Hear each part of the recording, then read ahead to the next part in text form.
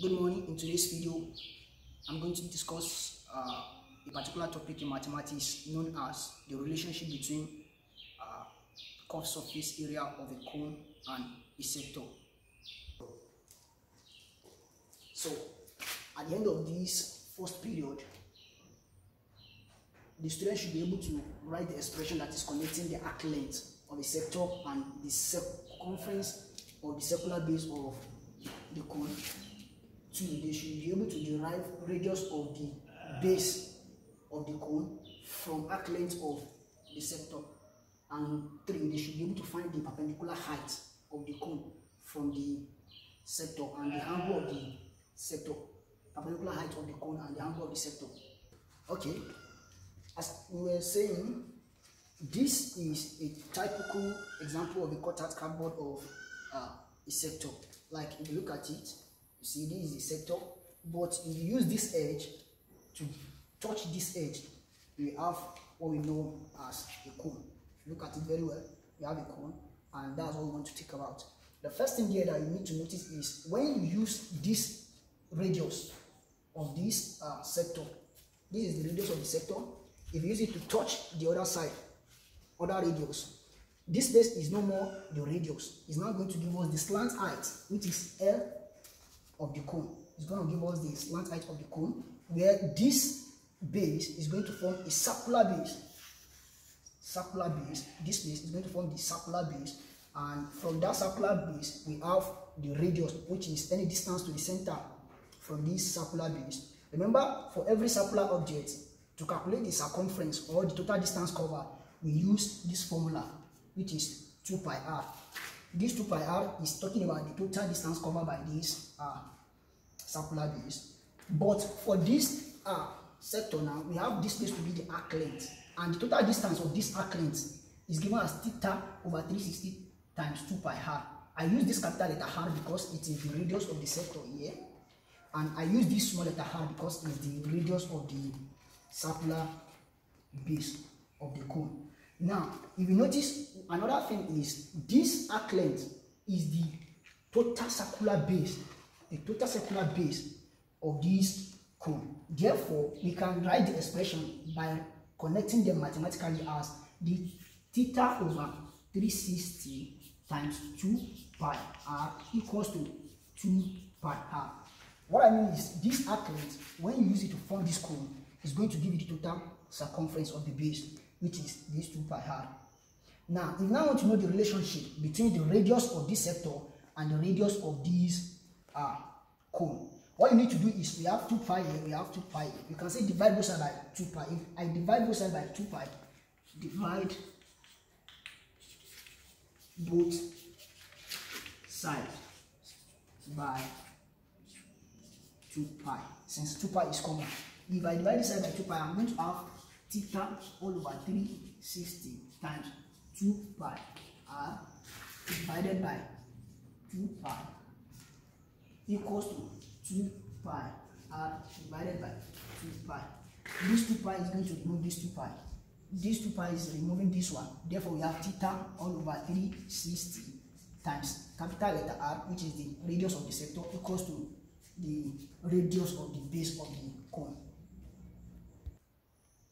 So, therefore, if you look at it now, from our first objective here, to write the expression connecting the sector and the circumference of the base of the cone, we have it to be this. That's our first objective. You understand? This is the relationship between the arc length of the sector and the circumference of the base of the cone. That's the first relationship connected here. The second one is that if you remove the 2 pi that is at the back of this small r and this big R, we are going to have theta times r over 360 equals to r, and that is the second objective of today's lesson, which is to derive the radius of the base of the cone from an arc length of a sector, and this is it. Now, to talk about the perpendicular height of any cone, what we need to do is draw your cone. This is our cone. This is the base radius, the radius of the base of the cone, which is r. To find this one, we need the perpendicular height. This is our perpendicular height, and this is the arc length, which is L. Remember, this arc length is the same thing as the radius of the sector. This arc length is the same thing as the radius of the sector. Remember that when we use it to touch each other, these are from the arc length of the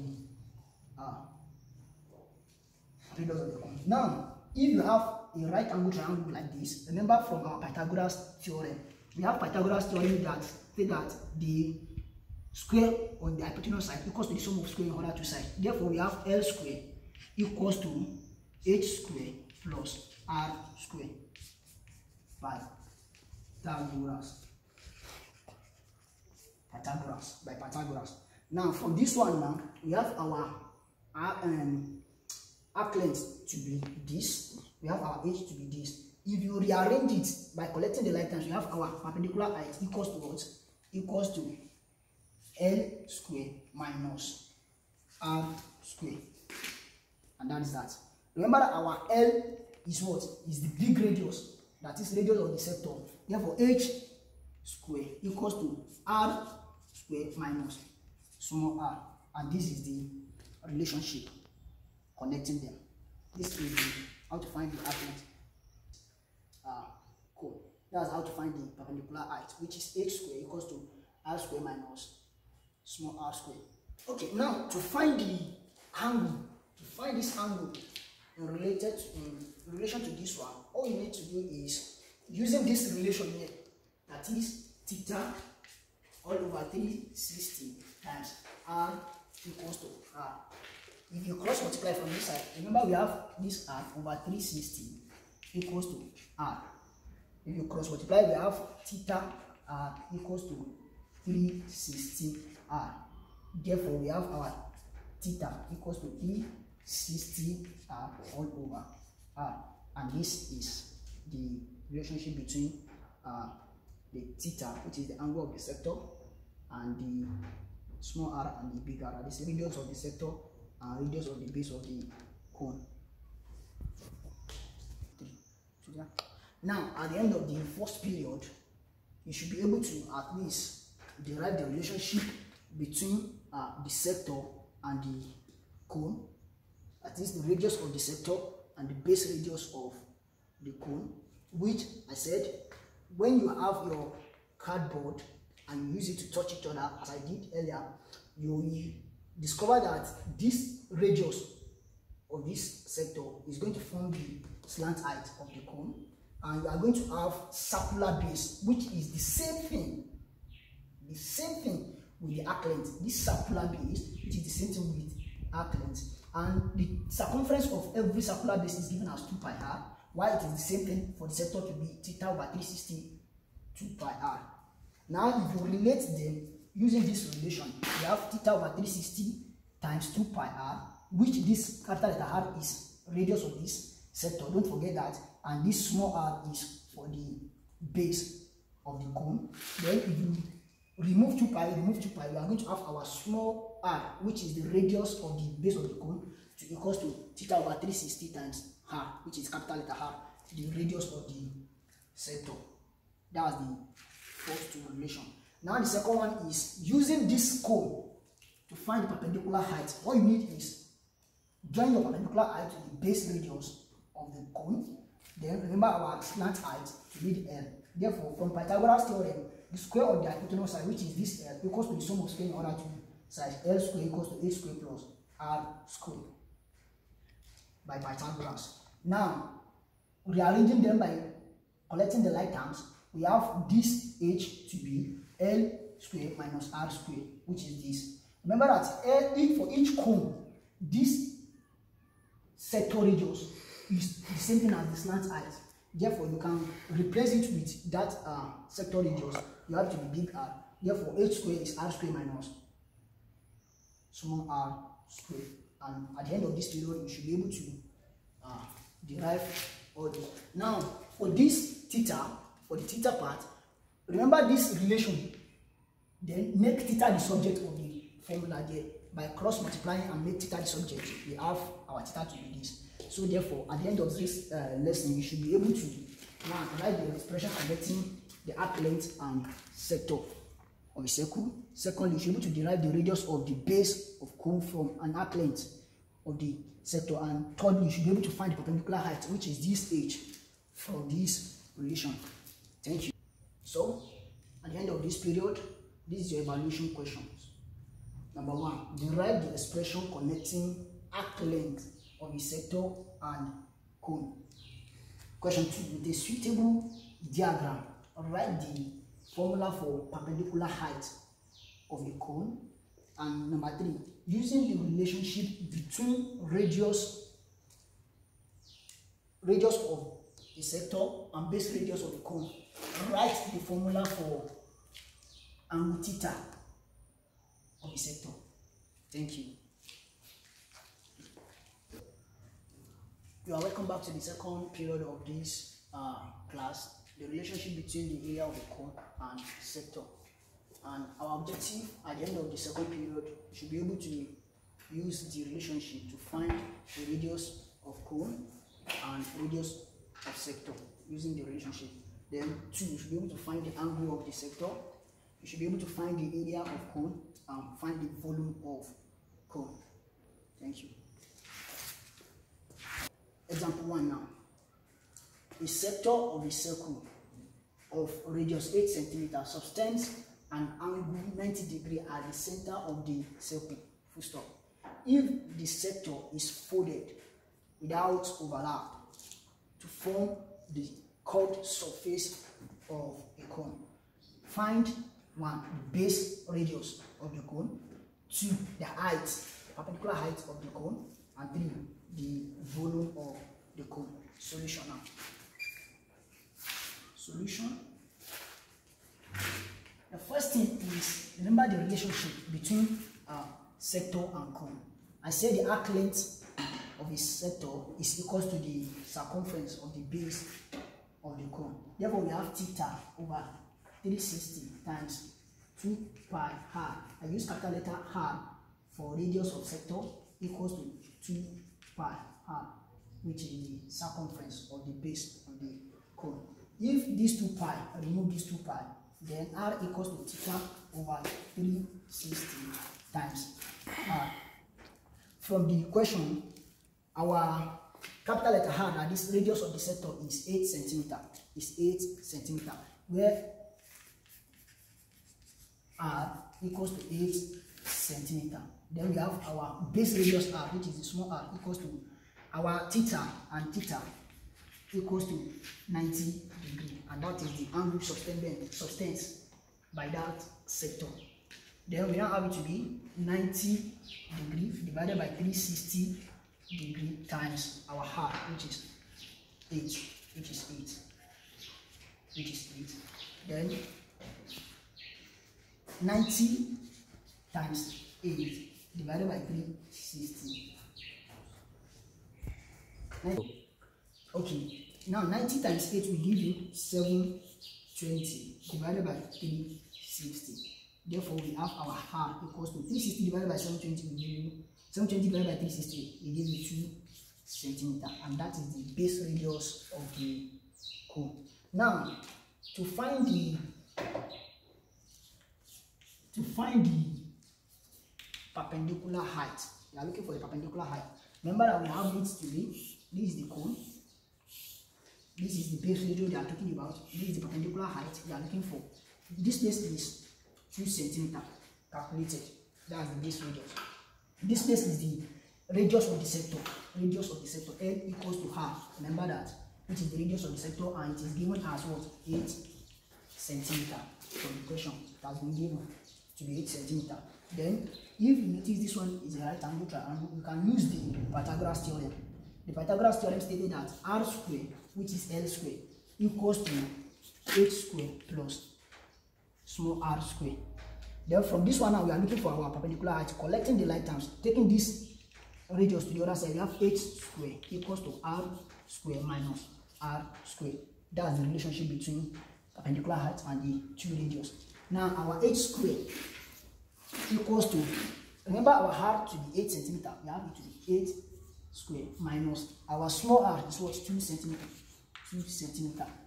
8 squared now equals to 64 minus times 4. H squared equals to 64 minus 4 will give us 60, while our H equals to root 60. Root 60 will give us 7.75 centimeter. Okay, now for the third part, which is volume of the cone. Remember that volume of cone is given as 1/3 pi r squared h. That's the formula for the volume of a cone. Therefore, our pi equals to 22/7. Our r, which is the small r, that's the radius of the base of this thing, is given as 2. Then our h now calculated to be what? 7.75 centimeter. Then you substitute all these values into this formula. We have our volume of cone equals to 1/3 times 22/7 times our r, which is 2 raised to power 2, times the height, which is 7.75. Therefore, this one is 4. Therefore, we have 1/3 times 22 times 4 times 7.75. From this one now, we can have it to be, okay, this one is over 7. Yeah, we can have it to be 22 times 4 times 7.75, everything over 21. That is 7 times 7. Or let me better, 7 times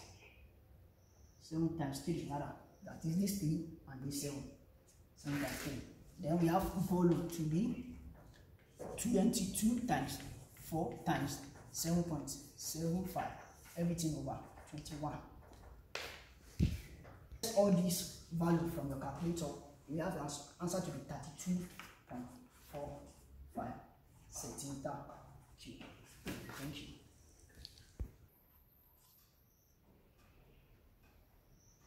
Can be approximated to mark which can be approximated to be 32.5 centimeter cube. Okay, example 2 now. A cone of height 12 centimeter has a base radius of 9 centimeter. Period. If the shape is cut and open out into a sector of a circle, what is the angle of the sector? What is the angle of the sector? Angle of the sector. Solution. Now, this is a cone. From this cone now, the height is 12 to f, to be the height, and has a base radius of 9. Therefore, the radius is 9 centimeter. If it is cut out, we now cut it from this side to form a sector. Now, so what is the angle of the sector? What is the angle of the sector? Now, this L, which is the slant height, if it is cut, it's going to be the R here, which is the radius of the sector, right? And we are looking for this angle. Remember the relationship between cone and sector. We have theta over 360 times 2 pi r equals to 2 pi r. Capital letter R for this radius of a sector. Don't forget that. Small r for the base radius, which is 9 centimeter. Now, if you relate these two together now, let 2 pi cancel 2 pi.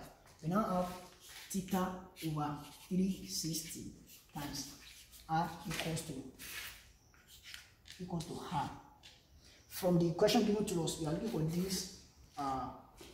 Theta. This radius, that is radius of the sector, is not given. That is the slant height, and we are looking for this. We have been given this radius, which is the base radius of the cone. You can find this capital R using the relationship between small radius and this capital letter R with the perpendicular height. I mean the Pythagoras theorem. From the Pythagoras theorem, it is given as r squared, which is this big R, equals to h squared plus r squared. And we are looking for this R now.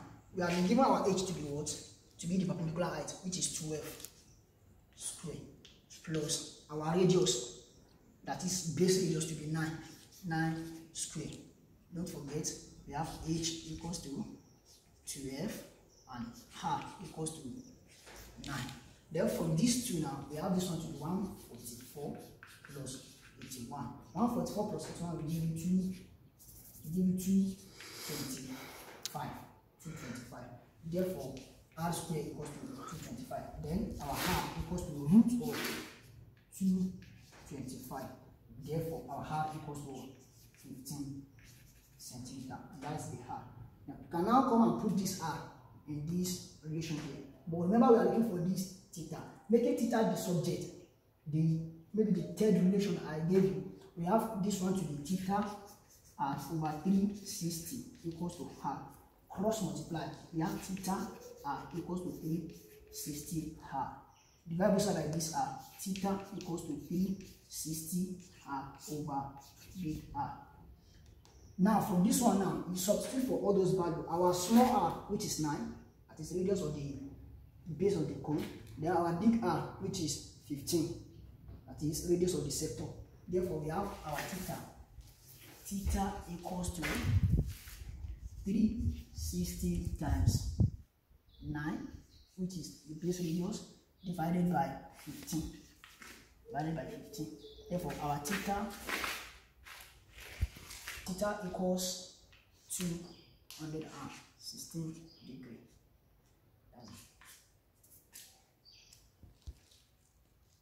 Okay, example 3 now. Find the area of the curved surface of the cone generated by the sector of a circle and radius of 12 centimeter and arc length of 22 centimeter. Solution. Remember the relationship between cone and sector. That's the most important thing. We have theta all over 360 times 2 pi r equals to 2 pi r. If this one, remove this. Yes, we have our radius of the sector. Theta over 360 times r equals to r. But since we have been given the arc length to be 22, since the arc length is 22, therefore theta over 360 times 2 pi r equals to 22. If this one is equals to 22, we can find the radius to be theta times 360 equals to 22 all over 2 pi. Okay, remember that this one equals to 2 pi r, and from here, let me remove this one, don't need it. We have theta over 360 times 2 pi r equals to 2 pi r. Since this one equals to this one, therefore this one is the same thing as this one. Therefore 2 pi r equals to 22. Now our radius should be r equals to 22 divided by 2 pi over 2 pi.